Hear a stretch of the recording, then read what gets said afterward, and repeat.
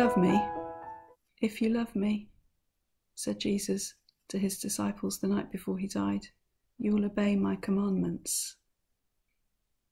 But mercifully, he goes on, if you love me, you will keep my commandments, and I will ask the Father, and he will give you another helper to be with you forever, even the Spirit of truth.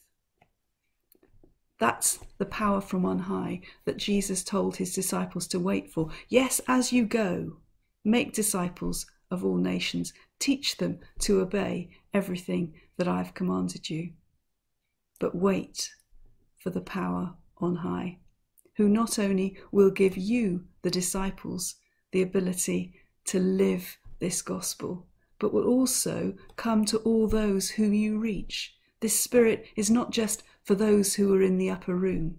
This Holy Spirit of God is promised to all of us who turn to Jesus and ask for his grace, for his forgiveness, and for his help.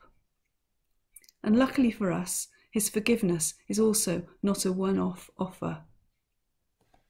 One of the early teachers of the Christian faith, we only know that his name was John, wrote to his small community these words, these very realistic words. If we say we have no sin, we deceive ourselves and the truth is not in us. If we confess our sins, he is faithful and just to forgive us our sins and to cleanse us from all unrighteousness.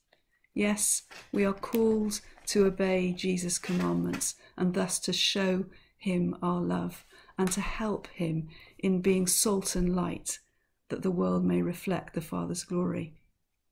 But we don't have to pretend that we can do it alone, and we don't have to pretend that we'll always get it right. We can ask for the help of the Holy Spirit, and we can ask for forgiveness whenever we fall short.